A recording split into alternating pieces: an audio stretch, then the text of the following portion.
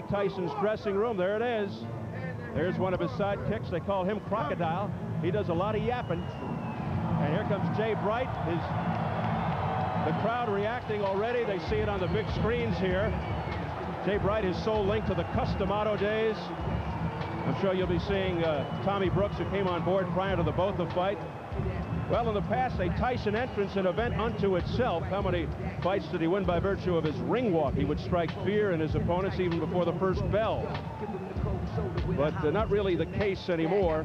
The former undisputed heavyweight champ Mike Tyson has fought only 3 times in the last 4 years.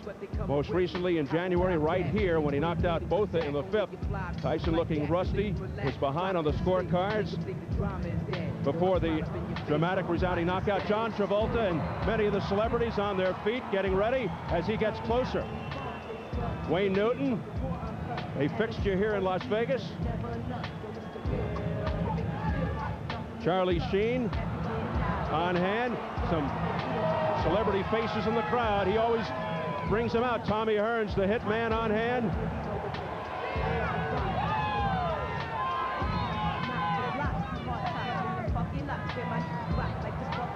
Pierce Brosnan, Bond, James Bond.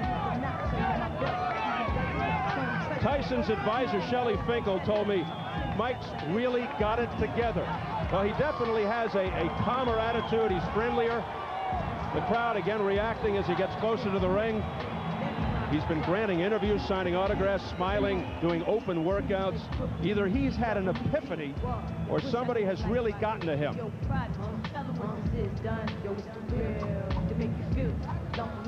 Word is his hand speed and power remain intact. Timing is the question. The result, of course, of the repeated layoffs and advancing age. And now he finally makes it upstairs, going through the ropes and out of the canvas. And hearing it from the crowd. It's not an overwhelming cheer, but it's certainly in Tyson's favor.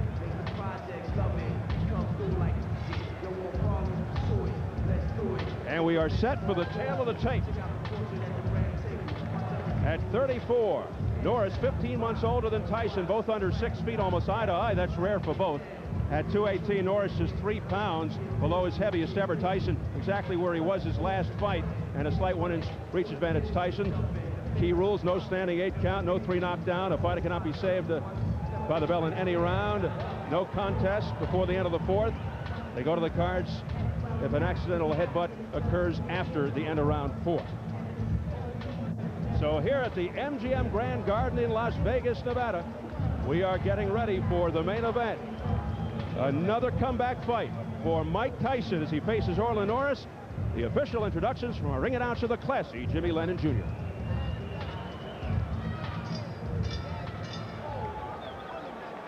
Ladies and gentlemen, a very good evening to you and welcome to the City of Entertainment, the MGM Grand in Las Vegas, Nevada. It's time for the featured bout of the evening, a heavyweight special attraction scheduled for 10 rounds of boxing and brought to you by America Presents, matchmaker Thomas Brown, in association with Showtime Championship Boxing and the MGM Grand. This featured bout coming your way is sanctioned by the Nevada State Athletic Commission. The chairman is Dr. Elias Ghanem. Commissioners are Glenn Carano, Lorenzo Fertitta, Dr. Luther Mack, and Dr. James Nave. The executive director is Mark Ratner. Physicians at ringside, Dr. Flip Omansky, Dr. William Berliner, Dr. Margaret Goodman. Timekeepers at the bell, also keeping count of the knockdowns. We have James Cavan and Mike Lachella. Introducing to you our 3 judges scoring this bout from ringside, all 3 from Las Vegas: Art Lurie, Dave Moretti, and Dalby Shirley. Introducing the 3rd man of the ring, a referee in charge. He'll be giving instructions after the introductions, Richard Steele. All right, fans, here we go. The time has come for our main event of the evening. And now, ladies and gentlemen in attendance and boxing fans joining us around the world, live from the MGM Grand in Las Vegas, Nevada, it's showtime! Introducing to you first on my right, fighting out of the blue corner, wearing gray trunks with black trim, fighting out of San Diego, California by way of Lubbock, Texas.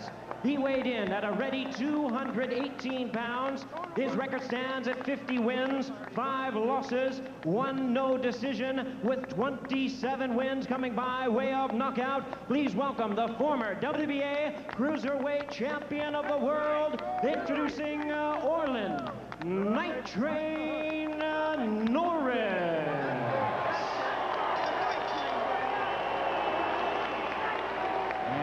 Presenting his opponent across the ring on my left, ready to fight out of the red corner, entering the ring wearing his traditional black trunks and hailing from Catskill, New York. He weighed in at 223 pounds. With a record of 46 wins and 3 losses, he has 40 wins coming by way of knockout.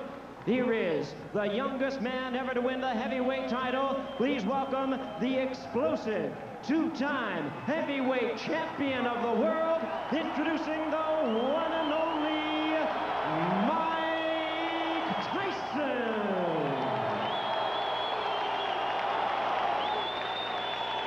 Once again, a referee in charge, Richard Steele. Okay, you guys, I spoke to you both in the dressing room. I'm cautioning again, obey my commands at all times. Keep all of your punches in front of the man. Watch the low blow. Shake hands and good luck.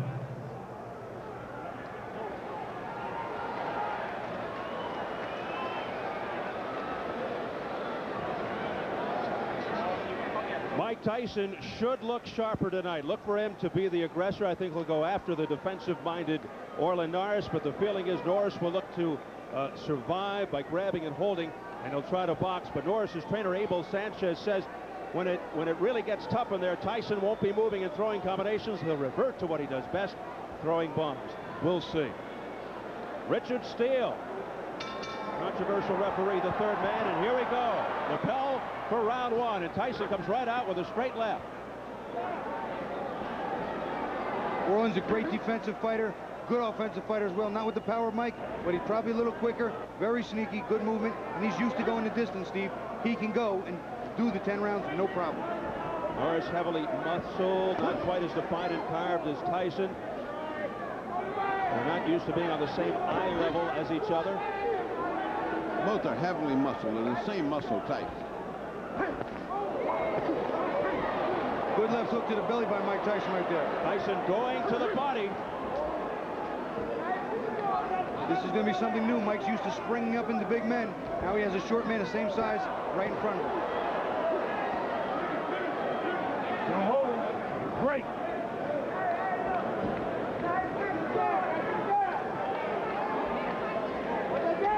Notice right there, Orlin Norris also grabbed Mike's left arm on the inside and walked him counterclockwise away from that left hook. At least Mike is trying to jab more than he did in the other fights. They've trained him to start to come in with a jab. Well, he's coming in with a jab. And Norris boxing, throwing the jab, and Keep your punches in front. Tyson holds. Norris very cool. He's not at all upset. He's just boxing like he always does. Not at all intimidated by the moment. Not at all. Heavy right hands, a series of rights to the head and body by Mike Tyson, getting a roar from the crowd. Here's that jab of Norris again. Orlin still hasn't stopped and picked his spot. He's looking for the spot to get that pound of flesh. He's got to hit Mike and sting him a little so he can get some respect. Then he can implement his game plan much easier. Norris's best weapon, the double left hook. There's a straight left hand there by Mike Tyson, and then he follows it up with a combination and a right uppercut. Orlin's very hard to hit clean. Keeps his hands high and tight, rolls, uses his shoulders to roll with the punches and block them. If Mike is not in condition to go good 10 rounds at good pace, could be interesting after we get past 5 and 6. Orlin's one of these kind of guys that's fought everybody. He's not intimidated at all. I mean, he's doing this just like if he was fighting anybody else for the championship. I don't know what I see in Tyson yet. He's coming in with a jab. It looks like he's not bending from the waist enough. He's certainly not moving his head enough. He's still standing straight up. See, he's not bending over like he used to and coil and spring. Norris, a consummate defensive fighter, good boxer, counterpuncher. Oh, man. don't tell me we're starting that. Getting cautioned by Richard Steele as we head for the bell. That was a punch while they were talking. Oh, and he hits him after the bell, and Norris goes down, and here we go again. Tyson hit Norris after the bell. And let's see what Steele says. He hit after the bell. That's 2 points. Oh, 2 points. deducts 2 points. Oh, really? He could have lost the whole fight. 2 points. Put that on American Express. What And difference just does like that make? that, the crowd is turned on Tyson. You got to listen up. That costs you 2 points. Listen. Need that jab. Get him, look at that. Get your rhythm. Show him that jab. Oh, you cannot stay in front of him. When you throw a punch, you got to walk him. You got to move him. Okay? Come on, man. It costs him 2 points, okay? Now, Let's listen. when you throw a punch. Oh, it's right! And once again, Richard Steele in the center of a hurricane. Mike Marley in the background. Norris's advisor is screaming at the top of his lungs. It's a disqualification because he hit him after the bell, and I clean it up for you. I'd like to see that again because it almost looked to me like if it was at the same time as him saying break and the punch going. Time. Well, Now this is politics now. the bell is rung for round 2, but nothing's happening. Norris in the corner shaking up. They're Abel checking Sanchez right sends leg. his knee.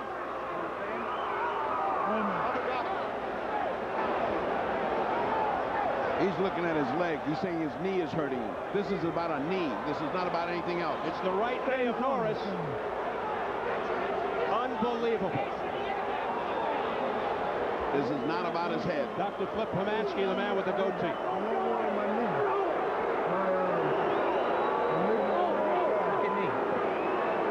So you're all right there in your knee and you can't continue? That's it. His knee. He can't continue. His head and he cannot continue. Oh, man. Can't make him continue. You know what? I This can't reminds make me. him continue. Now he goes over to the executive director of the Nevada Athletic Commission, Mark Ratner.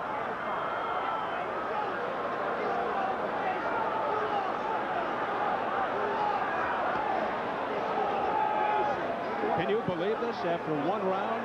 I can believe anything in Tyson land. It doesn't seem like we're ever going to have a normal fight. There's Elias Ghanem Boy, somebody's mad as heck.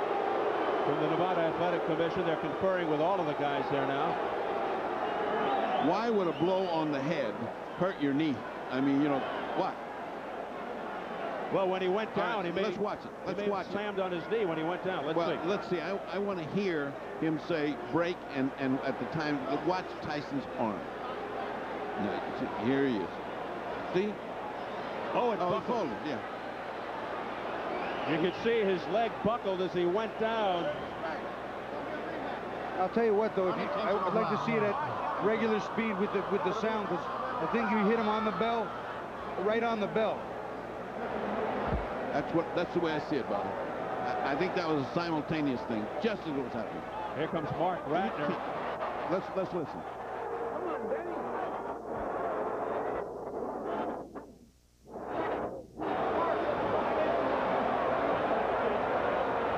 Now there's a lot of scurrying in the ring. Uh-oh.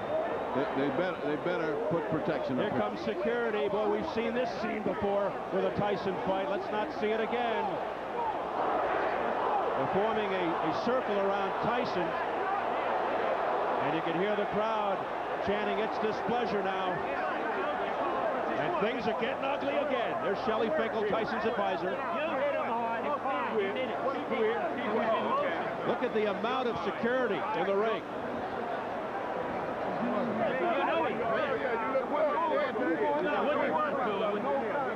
You were fine. This is fine.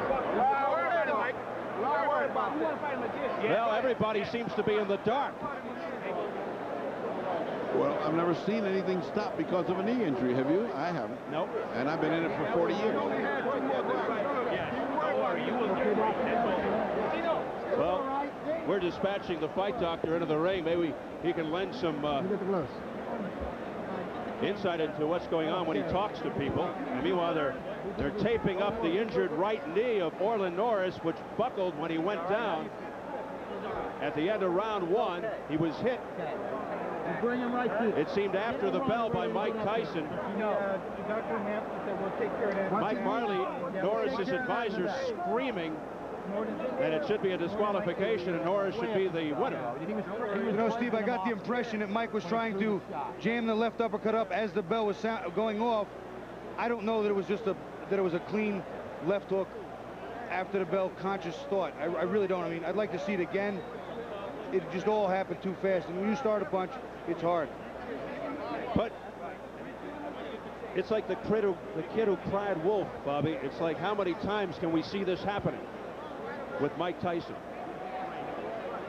We will take another look. We'll show it again, but we don't want to leave the ring right now. Saga continues. Never an easy day. We want to stay right with this picture because anything can happen. But we will definitely show you a replay of the end of the first round. Again, I'm sure you'll see it several times again before this thing is over. So once again, Mike Tyson and controversy come together.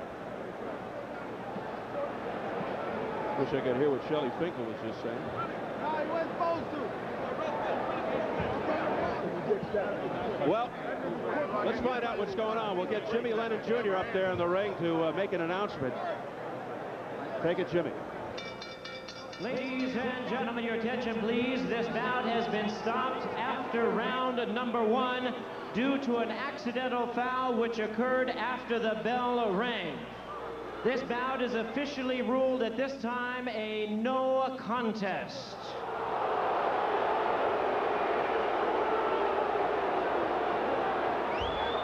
Well, you heard it. The bout has been officially declared a no contest. The fight doctor, Ferdy Pacheco, is with Mike Tyson. Ferdy? All right, another night, another Tyson night. Give me your view of what happened. Did you throw the punch after you heard the bell? Well, you know, you were there. You saw it. It was simultaneous with the bell. And the punch wasn't that devastating. He could have continued. He quit on his stool. But I'll take him again in my next fight. I'll fight him right away. Well, let's fight him in December. I'd love to. All right, let me ask you something. How could a blow to the jaw hurt his knee? Listen, all right? He knew the next round I was going to put that heat on him, and he wasn't ready for that heat. All right, Shelly, can they do something legally to screw this up? Can they go talk disqualification? No, they did already. They ruled it a no contest. It shouldn't have been that, but they did. We're ready to go back whenever Mike wants, and Mike said immediately. Your disappointment, I'm sure, was great. You've trained well. You're ready for a good fight. You're ready to come back in December against anybody. I feel great, and I just want to continue to fight one fight at a time and fight around 4 more fights and fight for the championship. Yes, sir. All right. If this so happens that it falls at December, you could fight this guy again. Would you be willing, Shelly, to fight Orlin Norris? Of course. Not me. Mike would fight him. No, but you're all right. Sure. Hey, you and I have been around a long time together. You feel your snake bit or something every time something happens? God, every time you come up here, something crazy happens. Well, listen, all praise be to Allah. I don't want to dwell on this anymore. I just want to say hi to my friend, the Smith family out there in Gilbert, Arizona. I like to say hi to Tiger Woods. We trained together with Keith Cleveland, and he did it, and I wanted to score another knockout because you were successful. And I like to say hi to my friend Chuck Zito, and get well soon. I love you, brother. Peace. All right, I think that helps everybody else. Let's go back to Steve Albert at ringside. Well, just got an official explanation from the other ringside physician here, telling us that Norris twisted his knee when he fell, and there you see the results of it all. And I believe underneath that, Steve, there's a scar from some previous surgery and injury. So once again, controversy and Mike Tyson are connected as this fight ends after 1 round. We're going to take another listen to exactly how it sounded at the end of the first round.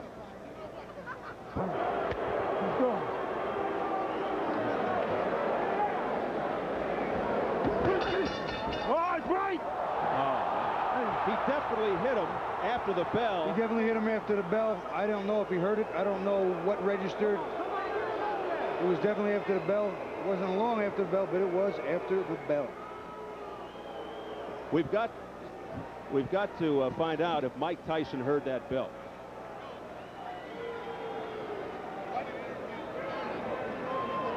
Unbelievable. They stopped the fight after round 1 on an accidental foul. They called it a no contest.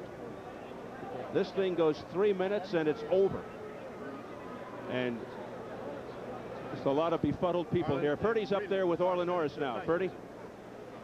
How do you feel ending this thing in this bizarre fashion? I mean, I didn't want it to end like this. I mean, I was doing what I needed to do in the fight. You know, he hit me clearly after the bell rung. You know, Did you hear the bell and then the blow? Oh, I heard the bell, and I was about ready to take a step back to advance toward him. You know, but I still was watching him.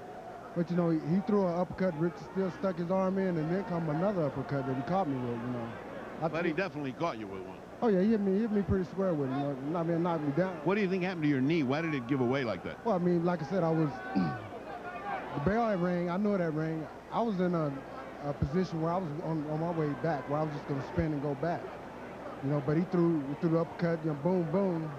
You know, and I was just in the wrong position. We've just finished interviewing him. He says he wants to have you back as soon as possible. Is December too early for you?